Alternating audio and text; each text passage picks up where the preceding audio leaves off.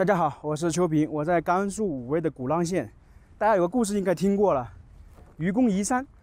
今天我们就讲一下，六个老汉3代人愚公移山的故事。什么意思呢？就是我们现在是在一个戈壁滩上，沙漠一样的。它这个地方以前呢都是沙漠、戈壁，但是现在呢，你看看，全部种起了树、草这一些。所以说这个地方就是我们说的植树造林、防沙的一个典范。我们来看看，经常说甘肃戈壁沙漠就是这样的，但是其实在这个地方，他们几代人花了几十年的功夫，有现在这种成就。看看前面，跟我们平时看的沙漠不一样吧？这里等于也是绿树成荫一样的效果。航拍更能明显了。如果是沙漠的话，就全是沙子。然后它这里呢，就成果很大。我们就今天来讲讲他们的故事。这个地方叫做八步山林场，是在甘肃省武威市古浪县。它这个八步沙林场靠近河西走廊的东端，再往北就是腾格里沙漠。上个世纪80年代，这里是当地最大的风沙口。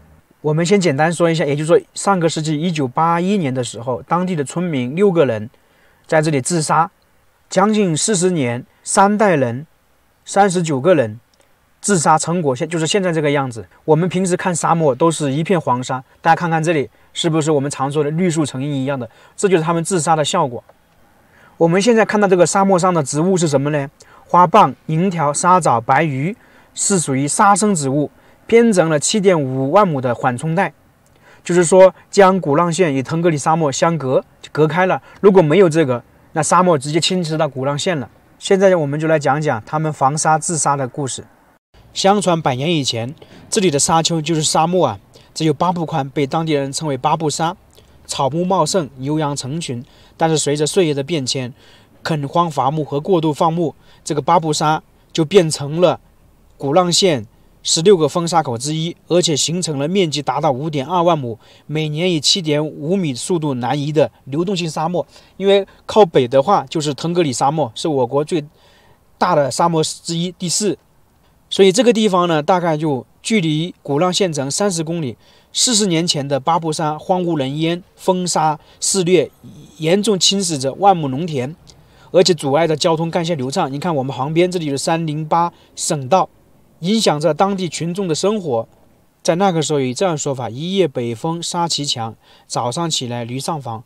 就是说啊，那个时候的风沙太大，早上起来的时候，可能你房子上面全是沙子。所以呢，为了改变这个黄沙的面貌，就是当地的6位村民啊，就6位老汉，于上世纪80年代组建了集体农场。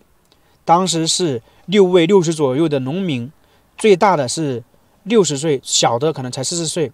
他们不甘心将世代生活的家园拱手相让，组建林场进驻沙漠，来进行植树种草、防沙治沙。从1981年他们开始治沙的过程中啊，最开始治了1万亩，但是成活率能够达到70%。但是有一点，因为经常有风沙一刮，那风沙一来一打，他们这个30%就不到了。我们刚才说了，他第1年基本上存活率不高，那么第2年他们发现了草墩子旁边的树成活率比较好，就用草围圈，一棵树一棵草压住沙子防风跑，坚持了5年之后，树的成活率提高了。我们常说在沙漠里植树3分种7分管，这个管跟保养维护是重中之重。所以说第1年是很辛苦的，而且当时他们住的地方吃住都在沙漠。最早的是挖了一个地窝子住，夏天闷热不透气，冬天冰冷强结冰。而且他们还要防止那个牲畜糟蹋和人为的破坏，每天坚持巡查之后就烧点热水，吃点馒头或者玉米，就是我们现在看到这个。所以在这样的条件下，他们6个老汉一干就是10年，真是了不起。在这样的环境下能坚持10年，很多年轻人都达不到，佩服他们，他们是英雄。这就是他们劳动当年的那些人。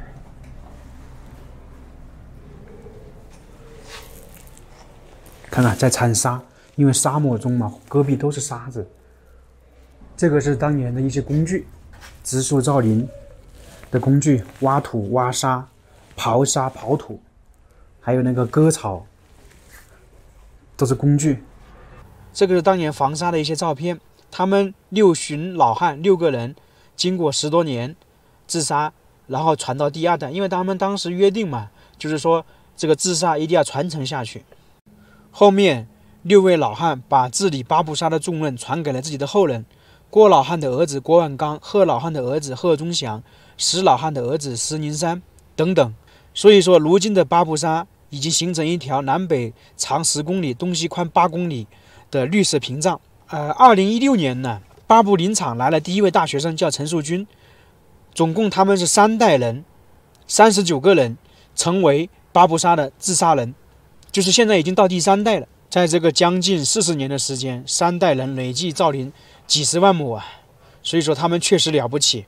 大家想一想，像这些地方如果没有防沙造林，没有这些我们说的花草树木一样的，全是黄沙，全是沙子，风来了，特别是大风来了，会想想什么概念？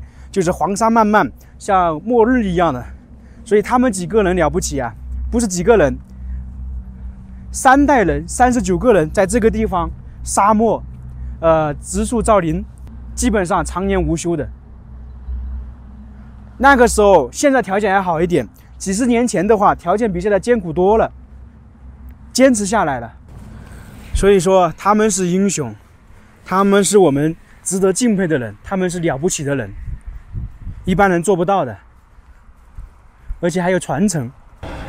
这是一个亭子，这个亭子是什么呢？就是相当于警示亭，这里写的是八步亭。就是说啊，93年这个地方有一次很大的沙尘暴，持续了差不多2个小时，当时就跟世界末日一样，暗无天日，包括里面外面都看不清楚。关键是最可惜的是，当时这个沙尘暴一来，还导致很多学生死亡。这个沙尘暴呢，也更加使他们那个坚定了要防沙治沙的过程。我们最后看一下，一个沙漠要变成这个样子是多么不容易，多么的辛苦。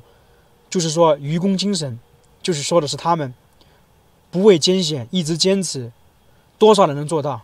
所以他们，我们再最后说一遍，他们是英雄，他们是可歌可泣的人物，我们向他学习。